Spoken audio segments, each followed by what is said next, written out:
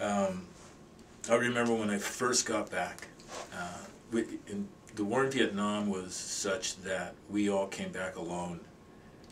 Your D-Road, they call it, your D-Road date came, and it was time for you to go home, and it was all different for everyone, depending on when you joined or when you got drafted. So mine came, and now I'm out of here. And I went from the jungles of Vietnam to the airport in San Diego overnight, you know.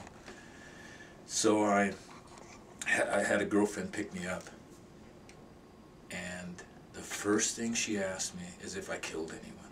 Had I killed anyone? And you know, I knew that I was going to be asked that question. But it came out so matter-of-fact from her. And it was the first thing. Wasn't welcome home. Wasn't anything that I would hope to expect. It was different. And it was the worst thing.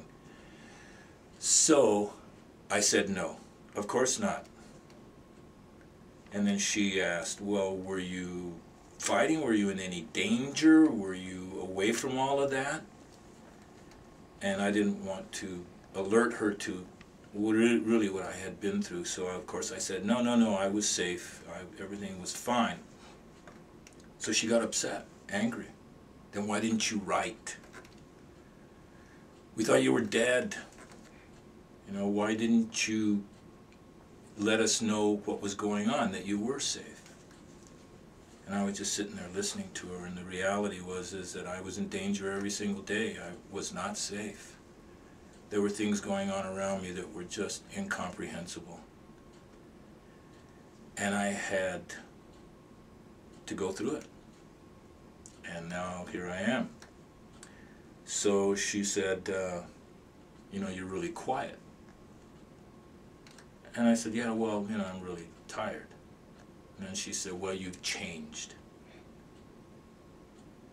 And I said, oh, really, you think so? And trust me when I say that I was aware of the fact that I had changed dramatically. And the changes in me were extremely uncomfortable. That's about all I can describe them as. They were, I was now this young 21-year-old guy, and I felt like I was 40. So I had changed. I couldn't remember really what I was like anymore. I didn't know if I had a sense of humor, because I didn't have one now. I didn't know if I had been animated or, you know, or a fun-loving guy, because I didn't feel like I was now. And then I remembered that I probably was. But that guy was gone.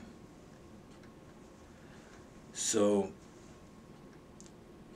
the dichotomy of all this is that I couldn't tell anyone that I was a warrior. I'd been Christian, a combatant. I was as tough as nails, and I did my job, and I was this full-on warrior, but I couldn't say it. I couldn't tell anybody that.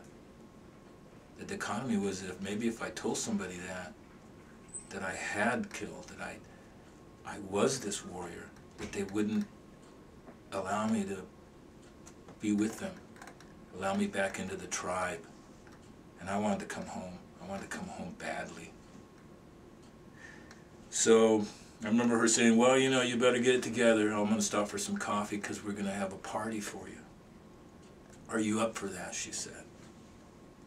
And I said, yeah, sure.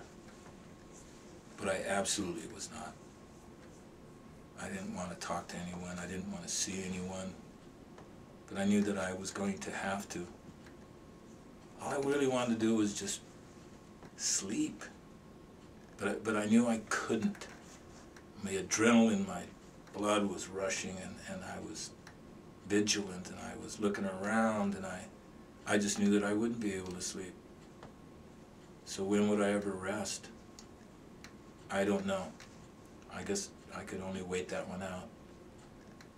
All I wanted everybody to do was just leave me alone for just a little while and see if I couldn't get it back together again.